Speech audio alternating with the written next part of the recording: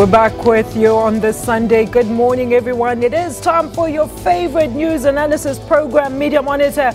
And we're coming to you live here on the SABC News channel. I am Alicia Nhlanhla Jali, and I've got a whole hour to unpack some of the top select news makers of this week. Coming up on our discussions, we start by reviewing the alleged sexual assault of 87 pupils at an Orlando primary school. We cannot forget to deliberate on the spy tapes appeal court ruling that, of course, invalidated the decision to drop the charges against President Jacob Zuma. We also look at continental developments, mainly in Kenya, Zimbabwe, as well as Liberia. That's all coming up soon. But first, I have the leading stories of this hour. Risks to the global economy are compounding concerns around South Africa's economic prospects in the short term. And that's the view of Finance Minister Malusi Gigaba, who was speaking at the conclusion of the International Monetary Fund and World Bank biannual meetings out in Washington this week. They gather twice a year to discuss best practices in global monetary and financial policy. The sun is out in terms of economic growth globally. Countries urged to err on the side of caution. Also that the risks remained. They may be balanced, but they remain skewed to the downside. If you consider the geopolitical and economic uncertainties. Met with all three ratings agencies ahead of his medium-term budget speech later this month and seemed less certain about staving off possible future downgrades. Improving immediately in the short term, but in the medium term I see us getting out of the current investment grade. He reaffirmed Treasury's position that a nuclear build program as part of the energy mix would have to be shelved for now. The South African economy at the present moment is not in a position where it can be able to carry the burden of nuclear technology. With sub-Saharan growth at a tepid 2.4%, calls for a renewed push in skills development and better education outcomes in Africa. A revolution which is a revolution of mind, a revolution which allows to build a new social contract in terms of knowledge sharing, of education, and empowering people to transform our economies. Countries urge to build greater resilience, while African economies must diversify faster to remain competitive. Sherman Bryce-Pease, SABC News, Washington. Back home, former Finance Minister Pravin Gordhan says South Africans must reclaim the state the same way they fought against apartheid. Gordhan was speaking at the annual Ahmed Kathrada lecture here in Johannesburg. The lecture focused on state capture and on how the people can recapture the state from what Gordhan calls looters. It was a gathering that brought together young and old, listening attentively to Pravin Gordhan's proclamation on the decay of the state. The lecture was met with emotional responses. We need some of you to step up to the plate and, if not apologize for actually being tacitly complicit in that state capture project, at least tell us why you remained there and remained silent for so long. It was evident in Gordhan's rebuttal that this sentiment struck a nerve. The question is, did we really remain silent inside? Read the budget speeches that we made. Read the public statements that we made. Gordhan says it's time South Africans reclaim the state or recapture it from the so-called looters.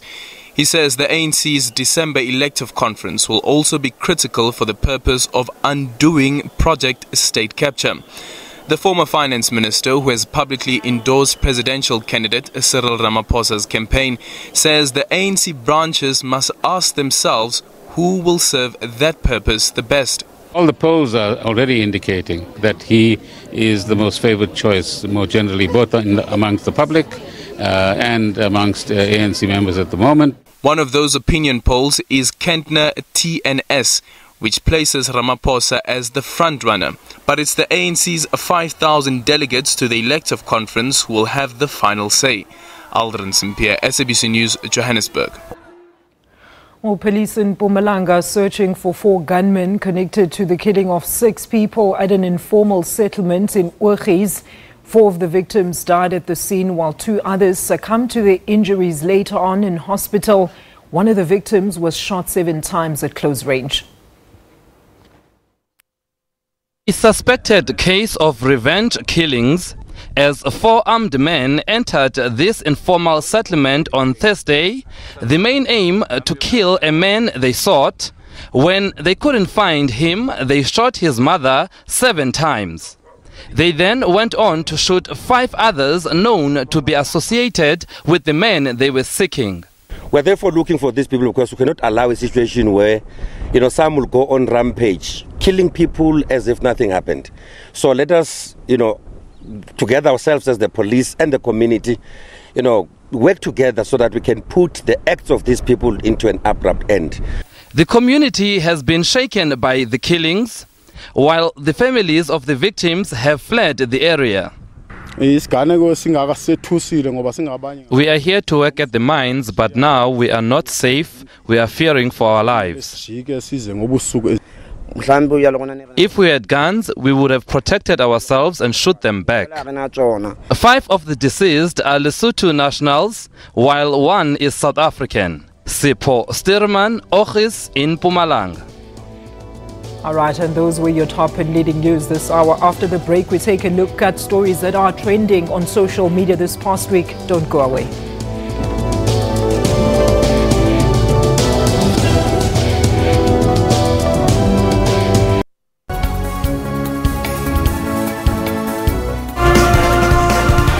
Hello and a warm welcome to PM News, and we're broadcasting live from Johannesburg. 4 decades later, the family is still seeking closure. We need the truth, and the truth must be told. Children often go undiagnosed because they are hidden away. About 1 million people in South Africa live with autism. Creative recycling at play. Mosaic has been around forever. I just had to find a new, fresh way to put and a new spin to put on it. So I decided, why not recycled cans? Stay tuned to PM News for all your news updates every Saturday and Sunday from 1500 hours.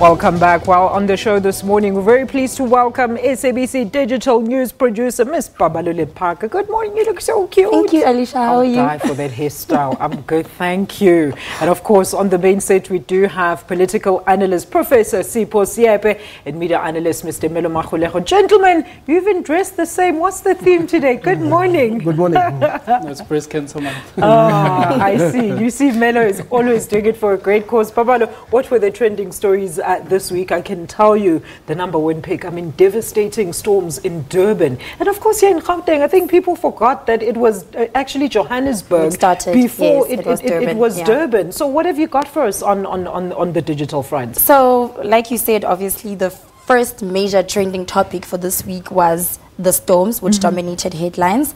And we just have a few pictures of users on social media at Province saying, we'll just have to sit this hailstorm out. Be careful out there. This is the hailstorm. He was in Sandton at the time when it happened. And then we also have a few other tweets coming through from other users. There was a big hailstorm in Roodepoort and other parts of the West Rand. I missed that. So you can see all the, well, there's not really any damage here, but you can see the intensity of the hail, of the hailstorm. And then we also have like those are gigantic. Gauteng weather saying some huge pellets after a hailstorm in Krugersdorp and in the Bielefeld. It's very blurry. I can see that. We can't see that properly. But let's, do you have any more tweets? And then we have tweets from the Durban storm again. Let's have a look at the tweets from the Durban storm. My goodness. These are just a few pictures. I was so shocked. You know, I normally drive by the old airport when I go home. It's literally 11 kilometers from home. And then I saw a sea of water where it's usually just a stream of cars. It was the most concerning thing ever. I literally had to call home. A lot of people were stuck in traffic for over 5 hours just in an attempt to get home. And then we obviously have a few tweets coming through from people. There's another picture there of people stuck in the traffic. You can imagine all the insurance claims that had to be processed. Well, that's during the course hoping of that the week. people actually do have the insurance there. Do we have any more tweets on this one? Let's read. They're all lives matter. Says hashtag Durban Storm, hashtag holiday nightmare. Never experienced something like this. Why isn't our drainage systems maintained? Begs back to the question of how do we maintain our infrastructure as well.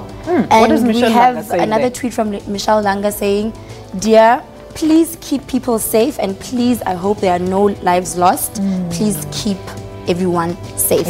But unfortunately, 14 people. Absolutely. And I mean, there are some people that are still missing as well. And it started at 2. I mean, that number is just slowly increasing. Zandi there says, please pray for us, guys. Hashtag Durban Storm. Hashtag Durban Rains. Unkulunkulu usdubile. When they sow, what is that? When they sow mnala, when we need it. Basically, we need God during these times, during the storms. Sure, man. It was absolutely devastating there. Gentlemen, let's talk to you. Professor Sieba, were you missed by the storms? Were you caught in any torrent waters? No, I was not, but I did get an SMS from the insurance company, which is really a first for them to step up to say, for those of you who may have been affected, please contact us. Yes. Normally, in the past, they've always said they don't cover what they call acts of God, but at least it's encouraging that quite a number of them said to their people who subscribe to them that please check, we might be able to help. That's before the co-payments that we've seen there, Professor. Don't be too happy just yet. Melo, what did you think about the storms? Do we have enough infrastructure to react to such natural disasters? I mean, obviously, our fiscus is really constrained and restricted to be able to deal with issues. I mean, we're trying to deal with apartheid backlogs, as it were. I think for me, one thing that's interesting in terms of these disasters is the differentiated response, which reflects our sort of inequality in society, right? Because I was speaking to somebody saying that people's cars, like getting drowned in water and so on. And this person says, yeah, I can hear the car issue, but for me, my shack is leaking. That for me is the concern, right? Because you're having all these hailstorms and they're breaking people's shacks and houses and so on. So, I mean, even in some of these things, we cannot really escape our inequality in society. Very interesting indeed that it takes natural disasters to see. Sense of urgency. We see the inequality line is also very rampant there. Let's look at the next big hashtag. Of course, what was the next big hashtag, Baban? So there's a mother in the Eastern Cape who's been dubbed the Lion Mama. I was here a few weeks ago, actually, Alicia, speaking to you about it. So she was basically helping her daughter, who was being raped at the time, and then she stabbed two of the guys, and then the other one died, unfortunately. And then it was a court case. Now the NPA handed down judgment, and they decided not to prosecute her because they were arguing that her actions were meant at the time to defend her defenseless daughter. So we have a few comments coming through from people on social media, just basically saying that they are in support of her bravery and they're in awe of her actions. That's Mark Pilo. They're saying best judgment this year is of the South African hashtag Lion Mama, who was acquitted of murder charges after killing one of her daughter's rapists. Sense of justice all around. What is Ms. Gupta saying there? Ms. Gupta says, this always brings tears to my eyes. Now it's tears of joy. I'm so happy she's no longer facing charges. Hashtag country duty. Hashtag Lion Mama. Must have been a trending topic. Andy says now she can go home and be with her family, work on her healing from this trauma. I believe she will continue to get support. What a brave woman. Hashtag Lion Mama. Gentlemen, let's start with you, Melo. What did you make of these developments? I mean, I found this scenario very much interesting and tragic at the same time, because it speaks to sort of like the condition of our country, where women, I think, really do not feel protected in society, and people do not feel safe to walk around because there's men, predatory men waiting, lurking to rape them, abuse them, hit them and so on. So I think for me, from that perspective, I mean, obviously it speaks to a national issue. And I think on the other side, I found the NPA's decision also in line with the sentiment in the country in terms of, I mean, she wasn't out there just to go and kill the person, she was there to protect the child, and I think it's that motherly instinct kicking in. Professor? Well, I think the whole sense of justice as expressed by the people in this country, they actually are saying, put yourself in the same condition and situation, and what will you do? And I think the verdict was very clear. I don't think the NPA had little choice on this, but we should also commend them for understanding, because ultimately justice is what how people experience it. To say there are certain things that will not allow. Sometimes we tend to think that justice is about talking about Latin in courts, but it's also the fact that it must be seen and must be felt. And the people of this country have actually expressed themselves, and fortunately the NPA has supported that sentiment. So nobody is seeing this as taking justice into her own hands type of scenario, Melo? I think for me, it would be had there be some sort of premeditation on her part. So I think the thing that mitigates against that is the fact that it was almost instantaneous to that extent. So we might not obviously want to, it might speak perhaps to the Oscar Pistorius thing where he goes and executes somebody in his bathroom because he believes that he's rightfully... He's being attacked. Yes. But then I think in this case, there was actually visible and tangible evidence that the daughter was in danger, and you could make a case for self-defense, which is a provision which exists in our jurisprudence. All right. Unfortunately, Babalo, we're out of time. We're not going to look at Ahmed Timol, but we do know, of course, that the judgment, or of course, the inquiry found that Ahmed Timol was actually murdered. How was the reaction on social media? The reaction was very interesting. People obviously just saying, look, the South African justice system seems to be working after all so many years after the incident happened. Let's look at just one tweet there from Angel. What is she saying, Babalo?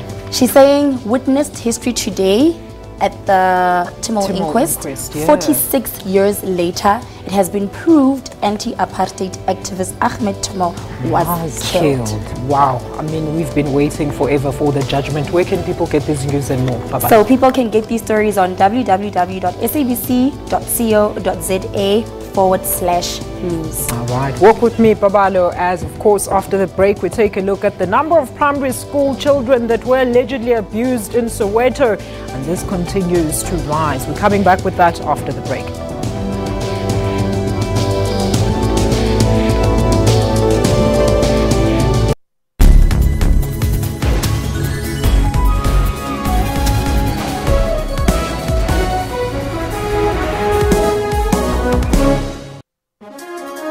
Show me a greater power on the whole continent of Africa. Show me a greater power anyway. 6th of June 1918 was the establishment of our movement to maintain that. We need to do something about the educational upliftment of the Afrikaner, and we also need to do something about the economic upliftment of the Afrikaner. And that was the two main goals at that stage in 1918. The Broederbond never was a cultural organization. It was a state-capturing organization. It is, in fact... I like that term. It has captured the financial systems. It has captured the parastatals. It has captured cultural organizations. For all your constitutional and legal matters, tune into Rights and Recourse on Sundays between 2 and 3 Central African Time.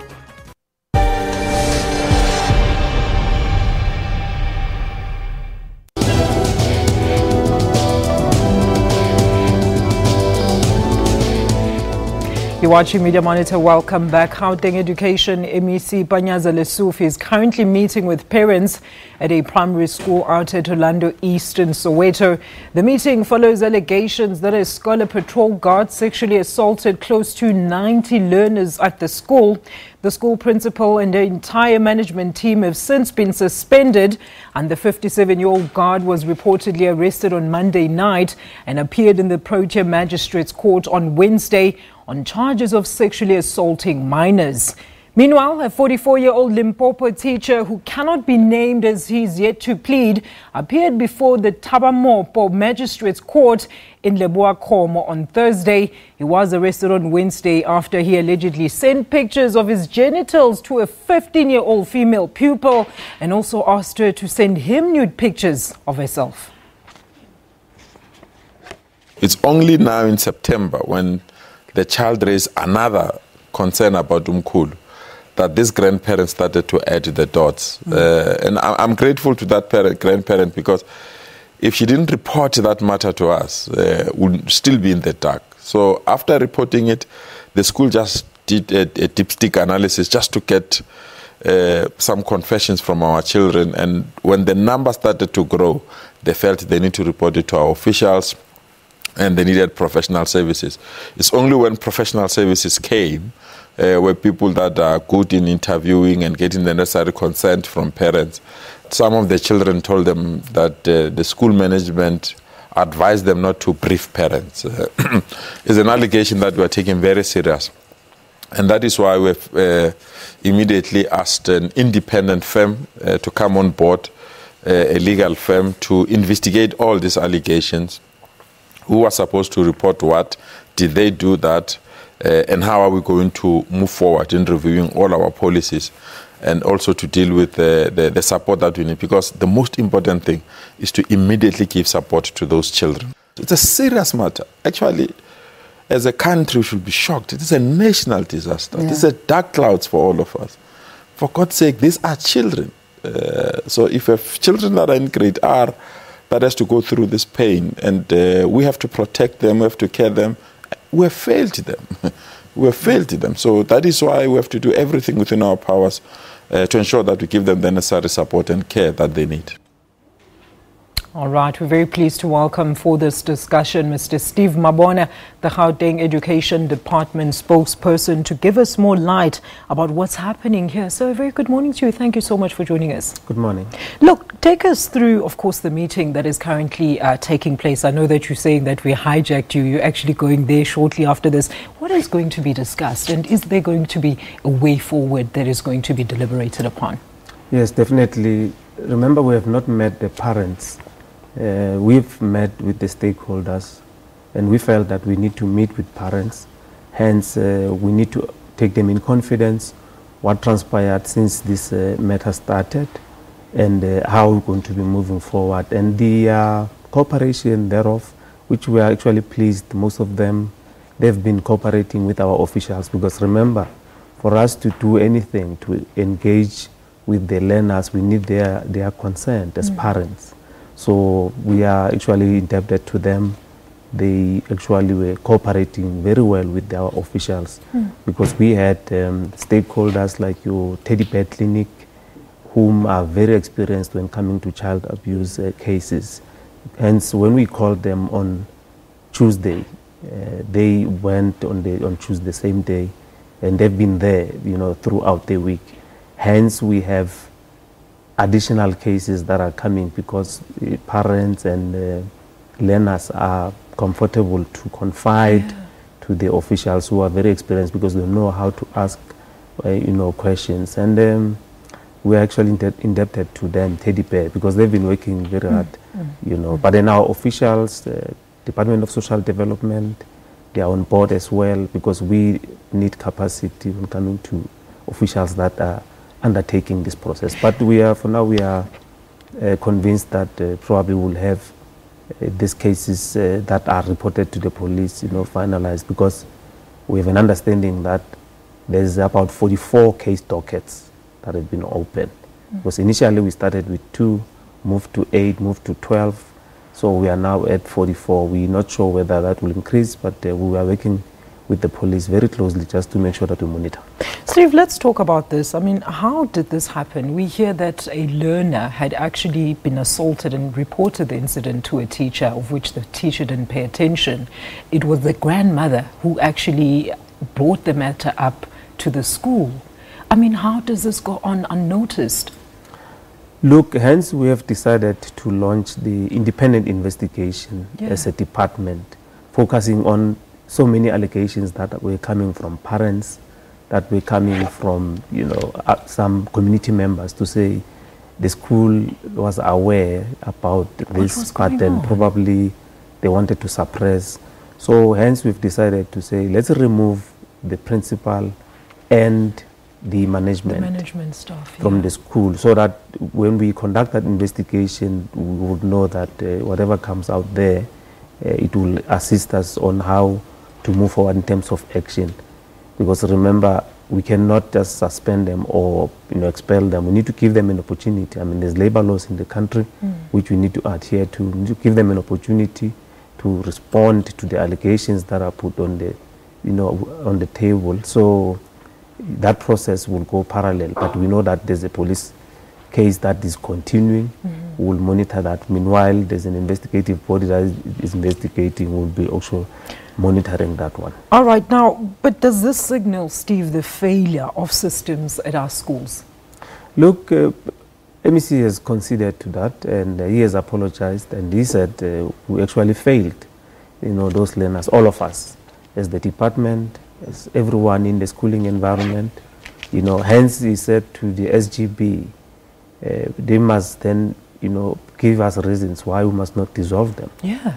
So the process has already commenced. We will be interacting with the SGB to say, give us reasons why we must not dissolve it, because by law, we need to give them an opportunity to give us reasons, because we will be making an allegation, and then they need to respond to us to say, don't dissolve us, give us those reasons. But if the reasons that they give to us, we are not satisfied, surely we'll then dissolve them. All right, gentlemen, let me find out from you. I mean, what should be the proper reaction from the department here? I understand that there are legal frameworks that they have to subject everyone involved through, but I mean, what is the substantial reaction that should have happened here? Prof, let's start with you. Well, I think the sense of outrage that the MEC expressed was also in keeping with what is not acceptable. But secondly, it was also proper for him to be seen not to only express outrage, but to take steps. Yeah. Because ultimately, the most important thing is to protect the young children.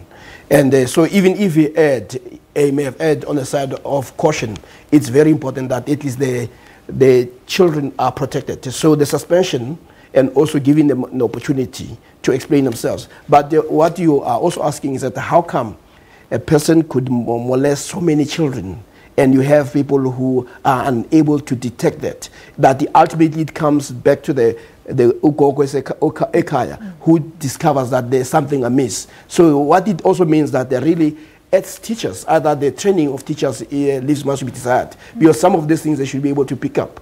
And of course, the principle, what is emerging is that at least there was an understanding that there was a protection. Yeah. And I think the MEC was actually correct to take those preemptive steps, but also to say this is unacceptable, to send a message to all other pedophiles in the country. Melo, I mean, trauma like this is irreversible. These are such young kids. I mean, where to from here for these kids? And how should the media assist in making sure that none of this ever happens again? For me, I think I agree with you absolutely on the issue of trauma. But then another important thing is that we shouldn't condemn these kids now to their lives being over, as if there's nothing more that they can be done to redeem them from the situation. It is a traumatic experience, but then we need to support them to rebuild their lives such that they can continue.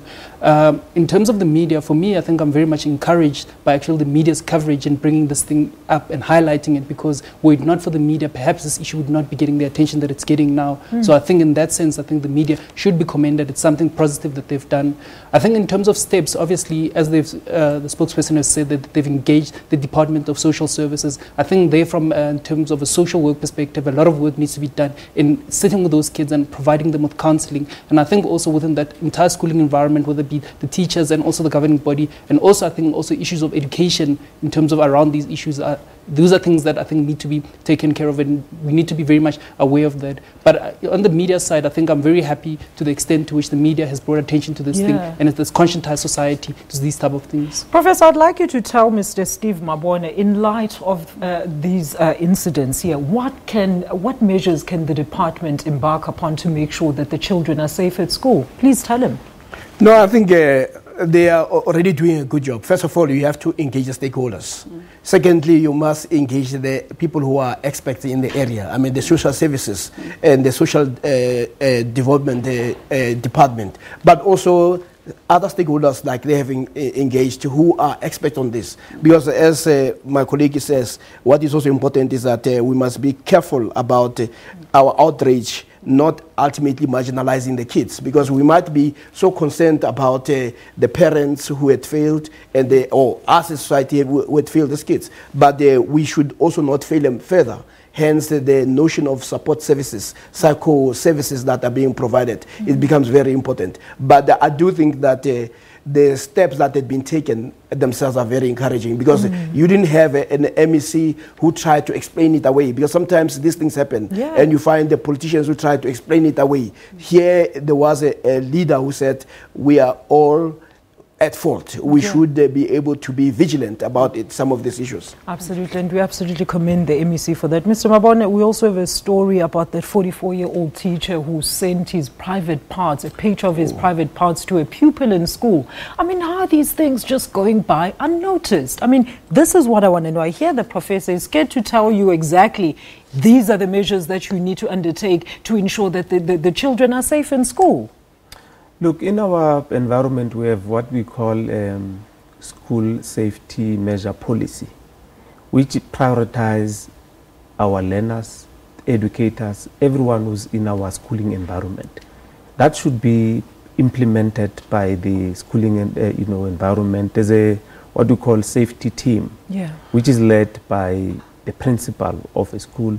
You have RCL represented there, educator, and an SGB. So the policy is there. We just need to implement. I mean, school safety is a priority, I can tell you. So that a teacher can send nude pictures to a learner, it's a misconduct. Even when you go to South African Council of Educators, that is misconduct. That matter must be reported there. SABC must do its work and launch their own investigation, and that teacher must be taken out of the teacher's role. So he will not be in a position to can teach anywhere in the country. So a lot of work must happen, and there's policy that is guiding us. We just need to implement. So in our environment, when coming to safety, we are vigilant. Hence, the principal has a responsibility. If there's any sexual abuse, protocol is there. You report to the police. You can't hide it. And if you didn't report, surely then you should be charged, or should tell us why you must not be charged. When looking at the weapons at school, drugs, bullying as well, it's there in the policy. You just need to implement and make sure that you take necessary action when these are reported to you. Mr. Mabona, I'll definitely make a call to you after your meeting with the MEC and the parents. That should be around 11 o'clock, before 12 o'clock. Can you promise me an update on that? Definitely we will. That's why we've invited the media. We work very well with the media. We don't hide anything. All right. And it's important for us to come. I mean, even the numbers of learners that are in increment, we break ourselves those numbers, and we will continue to do that. All right, Steve, thank you so much. That is Mr. Steve Mabona of the Gauteng Education Department talking to us about some of the developments in our schools this past week. After the break, what steps will the NPA take now as the Supreme Court of Appeal has rejected President Jacob Zuma's spy tapes appeal? Find out after this break.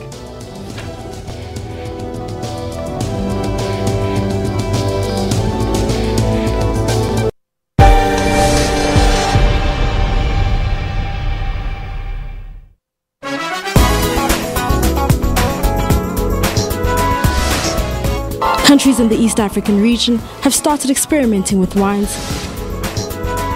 Located in the east of the Democratic Republic of Congo in South Kivu province, this park is the only place in the world to find the eastern lowland gorillas. But the most famous monument in Casablanca is of course the Mosque Hassan II. The mosque is the third largest in the Muslim world. The city of Tel Aviv and Israel's tourism ministry have teamed up with the local hotel chain to temporarily transform the tower into a two-story suite with hot tub, room service, and very unobstructed ocean views. Catch Trends Travel every Sunday from 12 to 1 for all the global travel and leisure trends.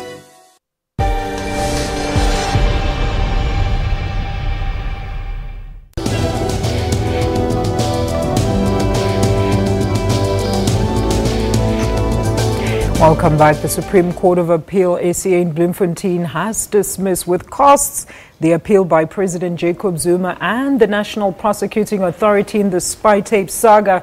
Now, this means it's now up to the NPA to decide whether or not to reinstate the 783 fraud and corruption charges against the president. Justice Eric Leach delivered the much-anticipated ruling dismissing the NPA and Zuma's appeal against a 2016 decision by the North Gauteng High Court in Pretoria that found that the NPA's decision to drop the charges against Zuma in 2009 that related to fraud, racketeering as well as money laundering were indeed irrational. The NC says they will have a way forward only after the NPA has taken a decision while the NPA says they won't comment now as they are still considering the matter. Here's more on this clip. Is nothing. After the concessions, the outcome was almost a foregone conclusion. The decision to drop the charges was irrational, which means the 2007 decision to prosecute stands. But the court went a step further, raising concern around law enforcers spying on each other, and added that the legality of President Zuma's legal team's possession of the tapes is doubtful. Points out that contravening the Interception Act carries a hefty penalty. It remains unclear whether law enforcement agencies will pursue this particular aspect. This while the NPA still weighs up its options. It means that it's back to the NPA. As to what will happen, the leadership team, after it has considered the judgment, will take the South African public into their confidence in terms of the way forward. The judgment reveals in the 2009 representation, Zuma, who was then just ANC president, argued there are legal implications in prosecuting a sitting president and there's a risk of economic and social instability. Now Zuma insists he must be afforded an opportunity to make fresh representations. Aldrin Simpier, SABC News, Johannesburg. Let's speculate, gentlemen. Do you see the NPA reinstating those charges? Puff? Yeah, well, actually, we must actually deal with the case as it was. It took the judge less than 10 minutes to deliver because there was nothing complex about the case. It was a question of when the DA went over to challenge the decision by Mshe, it was to argue that the decision was irrational. And therefore, given that there was a case against Jacob Zuma, it needs to be reinstated. And the High Court supported the DA. So when these guys went to the Supreme Court of Appeal, first we must remember that the NPA did not go to the Supreme Court of Appeal. It went straight first to the Constitutional Court to say, we have a court that seems to be overreaching.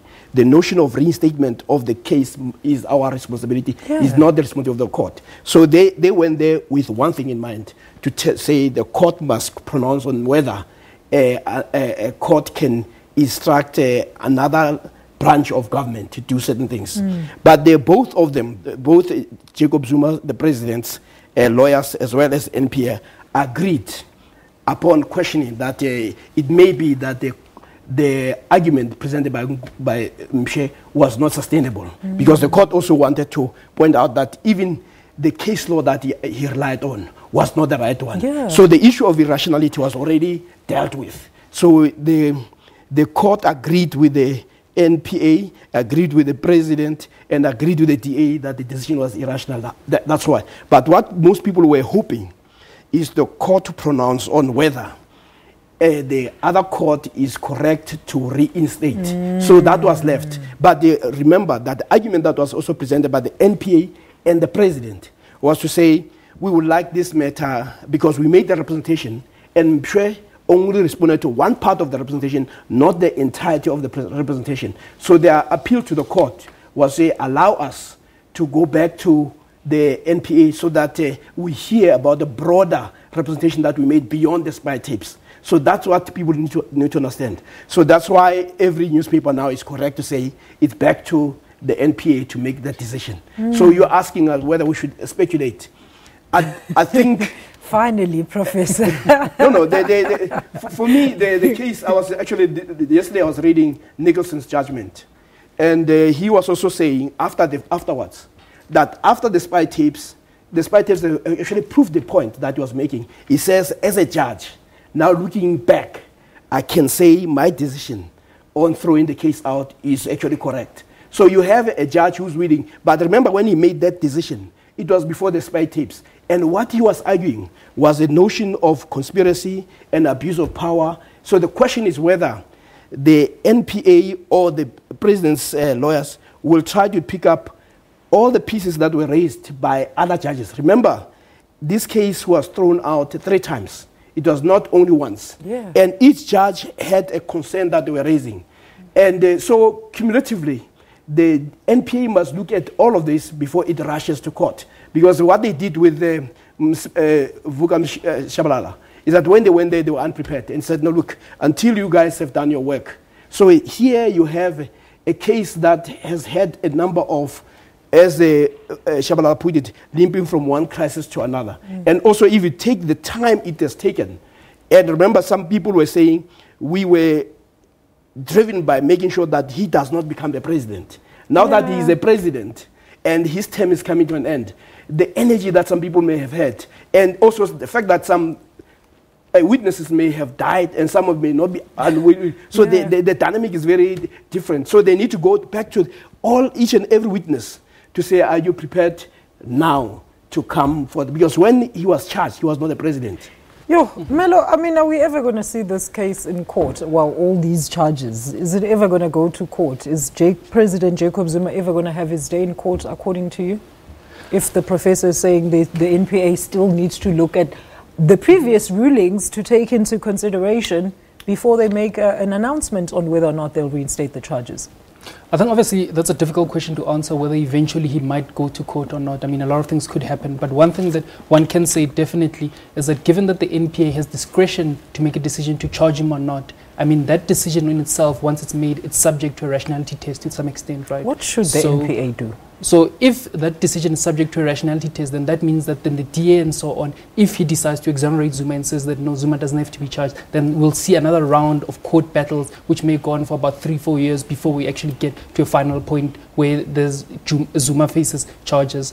I think for me, a very interesting issue around the spy tapes, right, relates to whether or not those spy tapes are admissible.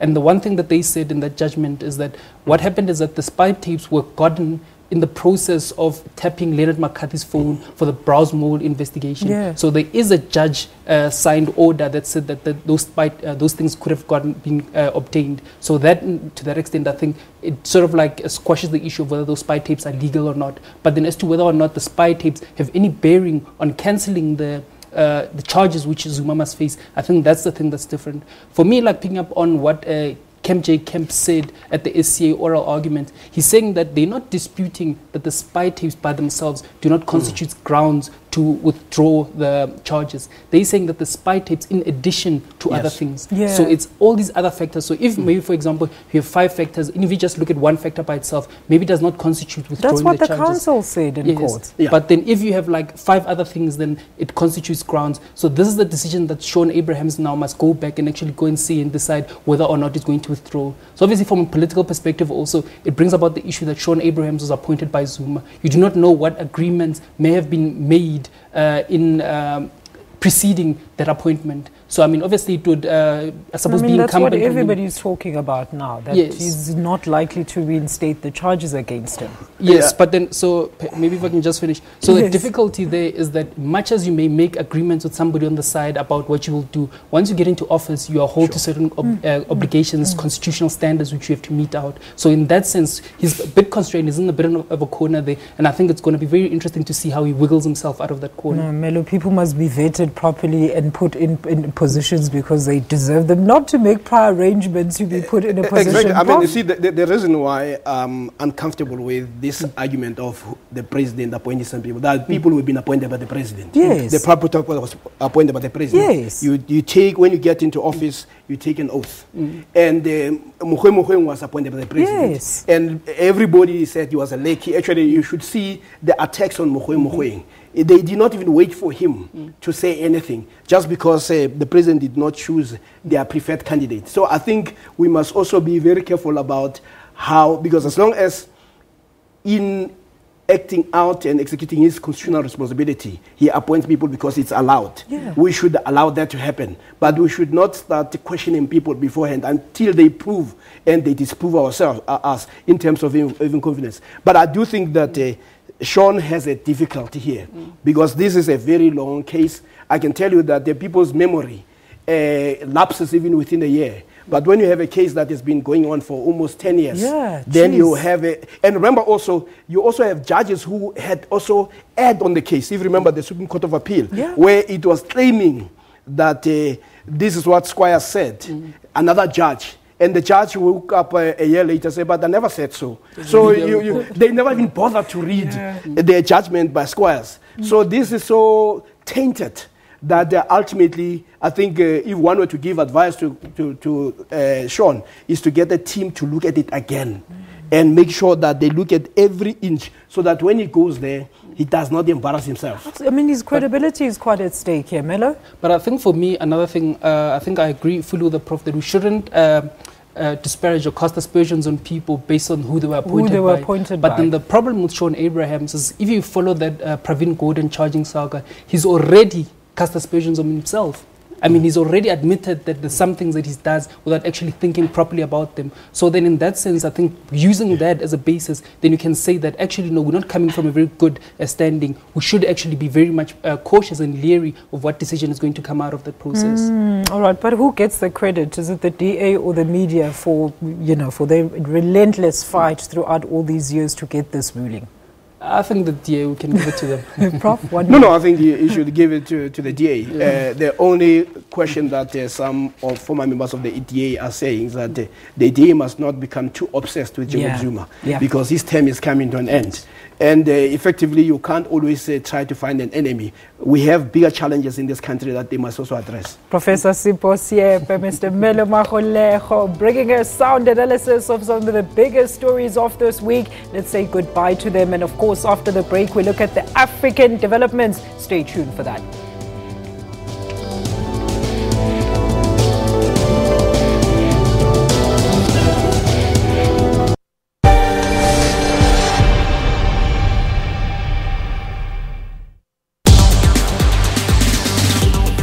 Africa is constantly getting new technologies, and with that comes new terms. Massive, open, online university. And primarily what they are doing is they're established in the community, so they're well established within the Soweto community. Internet of Things also covers small sensors, so you can do like home security, motion detectors, IP cameras. Our network, which simplifies these terms for you. We also have new gadgets and social media. When it falls on the grounds and then the battery, everything falls off, people just put it all together and then your phone is back in shape. The Volega app, we initially started off by doing this manually. The internet is actually my favorite fashion invention of all time. That's Network with Ms. Pumelele Zondi every Sunday at 9 p.m. on SABC News.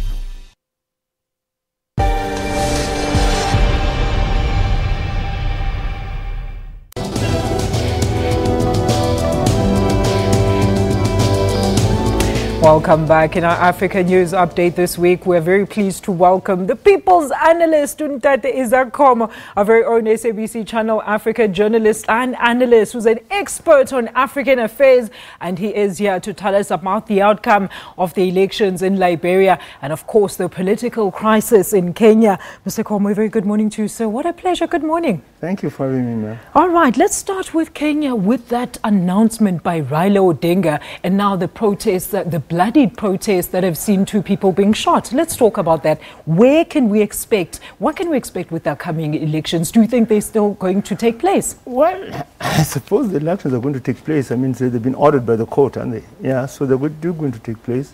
Without the main opposition? Without the main opposition. He has pulled out. But then the Electoral and Border Commission say that his name will still be on the roll because he has not officially pushed his requested his withdrawal. But I mean to say that with his withdrawal, he's got another statement saying that he's ready for talks. Yeah. You see, now that actually sort of exposes him really. Yeah, basically you've got to understand Kenyan the political situation. Kenyan political parties, basically, they're not political parties as such, but they're parties which have been run by elites. And these are regional and ethnic elites, or you can say tribal elites. And then the following that they've got is basically following of their clansmen or their tribesmen or the people who come from the same region. Yeah. So basically, there's not much of political issues. I mean, political issues are not really deeply involved. But now what we're trying to see about him saying that now he's open for debates now. For How discussion. can you pull out and then you say you're ready for discussions? That's what happens. I mean, you've created a situation where there is strife and insecurity, and to go forward, you want to be co-opted into the coming government, you know. So that's what happens. But that's how African politics actually does exist. If you look at African countries, in the era of democracy, you find countries with a population of about 2-3 million, places like Gabon, Cameroon. But they've got something like about 34 to 35 political parties. Yeah. So, I mean, so you cannot explain that there are 35 political attitudes. Yeah. Yeah. But what's happened is that every man comes there with his tribesmen or his people, he's an elite, and then he actually comes as a politician, hoping that the big man is going to co-opt him, into the coming power structure. Yeah, so that is how the elite operates. Again, with the many political parties, some of them are formed by the incumbent to divide the opposition. You know, Isaac, so that's how the African politics sort of operates. Very interesting that you mentioned that. I was actually reading this morning about how the Liberian election system actually works, in the fact that it actually looks pretty much like the US political system. Talk to us about that, and the fact that we know that Weah is currently leading at this stage, but of course we can only await the final results later on this month. Yeah. Well, the way the Liberian political situation acts, I mean to say that there's real politics there. Yeah. And there's real anger and bitterness. But the beautiful thing is this, that that anger and bitterness has not been taken to the bush. Yeah. Very interesting thing is this, that if you see Weah, they say he's leading, football star. Yeah. And even some news saying that in the last elections, he was really won the elections. He's highly popular. Yeah, but his running mate is Charles Taylor's wife. Oh, yes. Yeah.